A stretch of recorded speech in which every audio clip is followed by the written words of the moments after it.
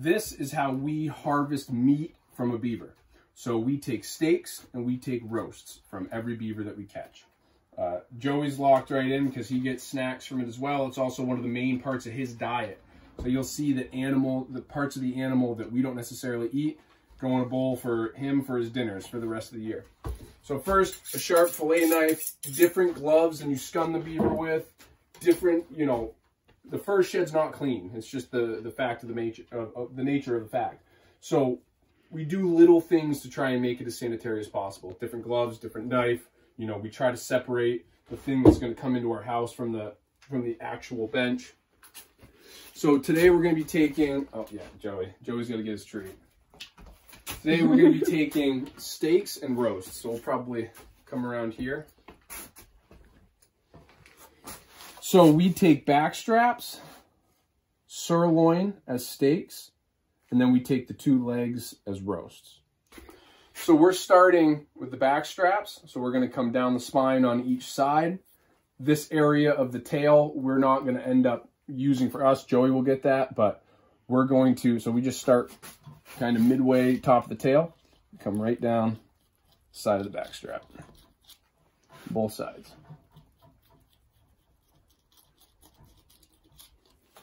Then I'm going to come in behind. How far down are you cutting? I'm going as far as I can, and that's why I'm always sharpening this blade. This blade is for taking meat off beavers. I don't use this to finish trim because you're jamming it into bone. It's just the nature of it. So this is my boning knife. So then I'm going to come behind the shoulder blades, separate that.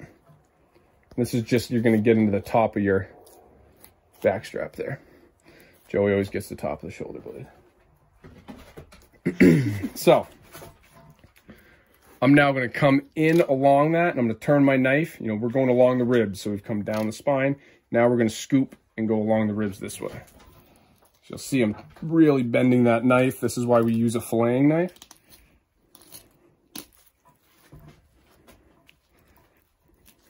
Just hugging those ribs. The weight of my blade is going into the ribs. Bottom part comes out really easy.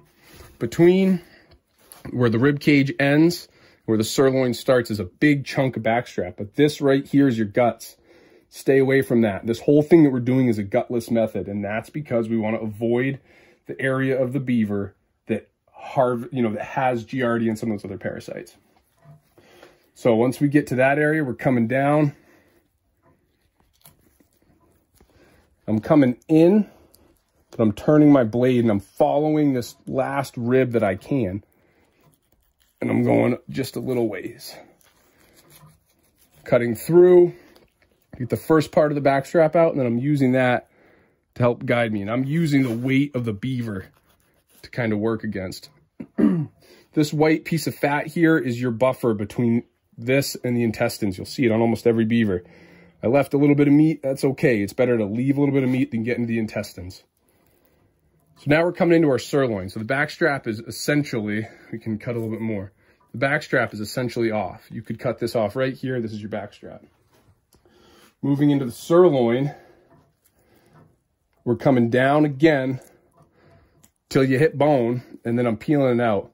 Now the difference with the back strap is that the top of that hip bone is in here. So we want to find that and work around it. So I'm using just the tip, and I can feel, boom, okay, there's the bone. You can start to see it. So I'm going to come on the other side of that. Now I'm going in, and I'm using the shape of that bone to come around. And again, avoiding the intestines, scooping it out. Now I come across the top, and you can see it's separating for us. It's showing us where it wants to go. There's a pin bone up here. I'm going to cut just around the tip of that. Boom, there it pops out. So that's going to be your sirloin. We'll show how to trim these pieces up as well. But that's your back strap, that's your sirloin. So it's not a huge piece of meat. You know, it's this big when it's all said and done. This top piece will come out. But that is Joey's locked right in. That is the most tender piece of a beaver, and it's why we include it in our steaks and not in our roasts. So put that in your clean space that you have set off to the side. Joey needs another treat. All right, so now this side, I'm right-handed, so that was the easy side because this is my right hand. So now I'm going the opposite though. So I'm gonna be peeling and cutting. I like to, again, because I'm right-handed, I'll just come right into my ribs here. Get this piece off. Joey can't believe I threw that away. See, I found my ribs. I'm gonna come back towards the spine now, so I'm just working backwards. So there's your back strap. Now I'm coming around the other side. Again, this is the piece where the back, a good chunk of the back strap dips down, but you want to be careful not to get into your intestines.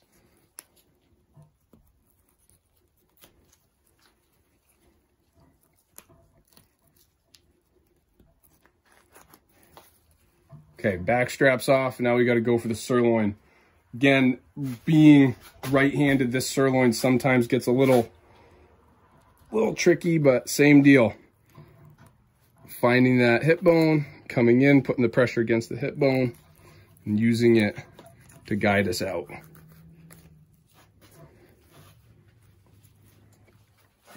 So I'm going to trying to keep the angles right for everyone.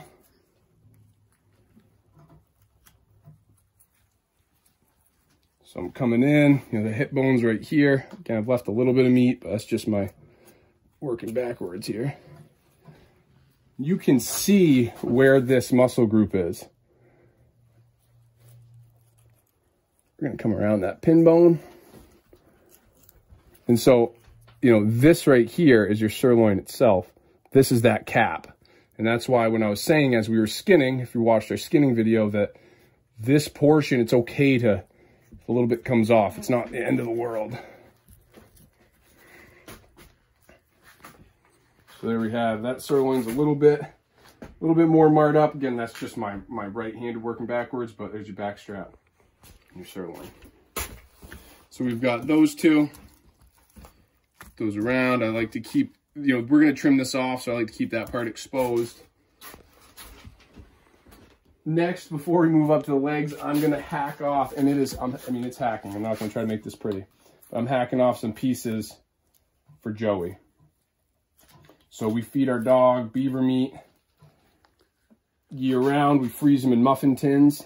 And a muffin tin is a serving size for him. So dinner every night, he gets a muffin. As far as the dog's concerned, I'm not going to speak to, I'm not a vet. I don't know dog diets at a scientific level, so I'm not going to give recommendations.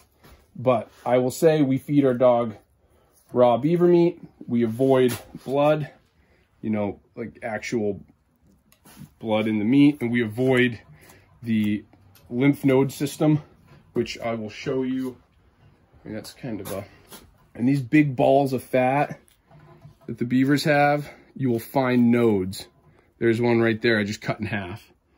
So that is part of the animal's just big circulatory system, whole body circulatory system. And so if there's any nasty in the animal, it's going to be in there. We just avoid it.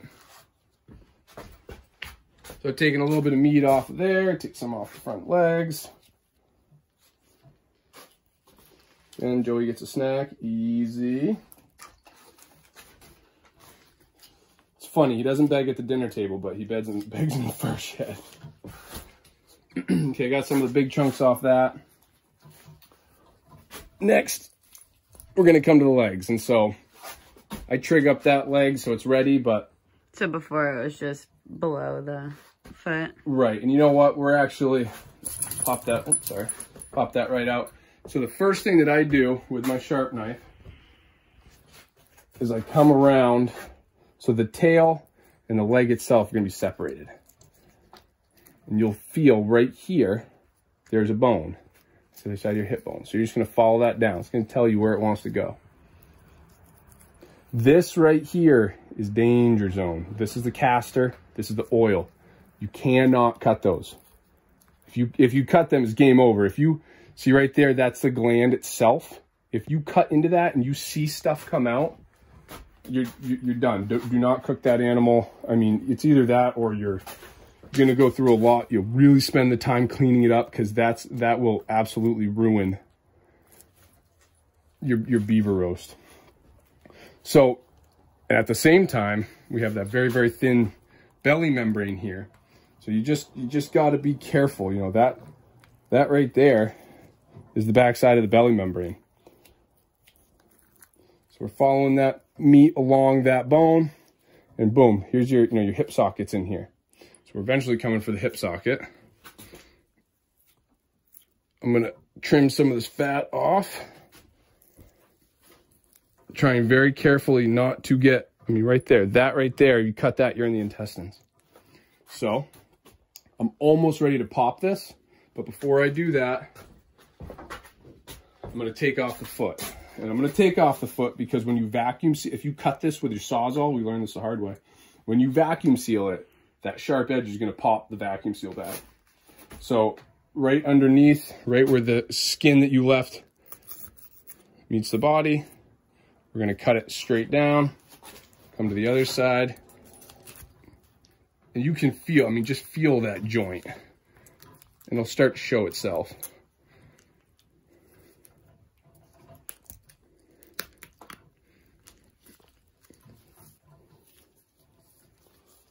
Right, you gotta cut it all the way around. And that's that joint you're looking for right there. So you get it close and you should be able to pop it. Now that's at least a clean break, and when you vacuum seal the animal, that will be solid. Or it won't split your bag open. So now I'm gonna store my knife there while I work. Feeling, I'm twisting it, I'm feeling where that joint is. Coming in. Now inside what I just did there, that ball goes inside that socket, and inside there's a piece of connective tissue inside. So downward pressure, and I'm cutting that, between that ball and that socket is a very thick membrane. I'm cutting that. So now I've got it all separated.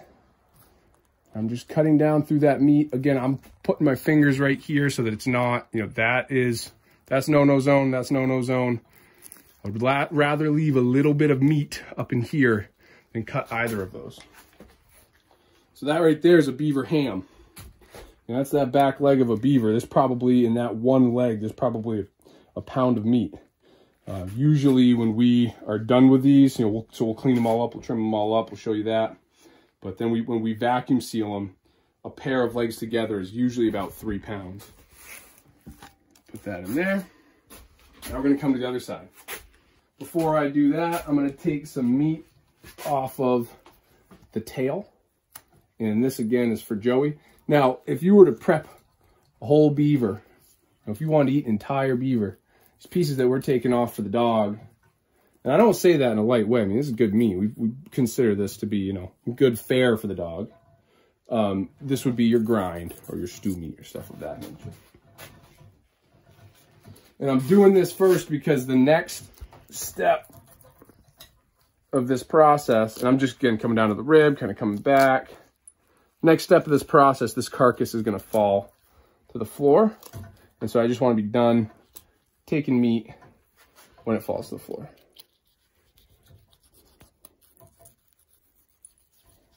And taking that tail meat off. Don't want to cut into my nice roast. So. Okay, so now you have gravity on your side. Now I'm coming just off that tail, and I'm looking for the hip bone. And I know I'm on the other side of it because it sits up in here a little bit.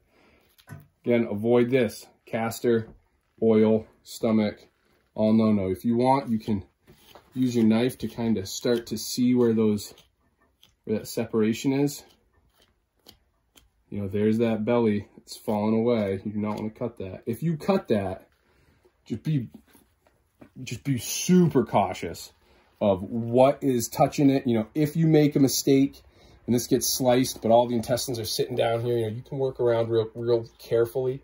But just that's your big risk for getting any of the, the classic diseases that people associate with beaver, or giardia, tularemia. That's where it lives. So what I just did was I came around. That's the top of that pelvis bone. I met it from this side, came around the top side. I'm going to follow that down. I'm going to come from this side, kind of clean this up a little bit. What I'm doing is I'm just getting to a point where I can see that joint. See that joint starting to show right there? And once I come in and I cut that, it's going to fall. So again, got your bucket, goes right into the bucket. And the last part, this is what I started to do on that last one, but because you still got to get this foot off. Now I'm holding this to pop the foot off.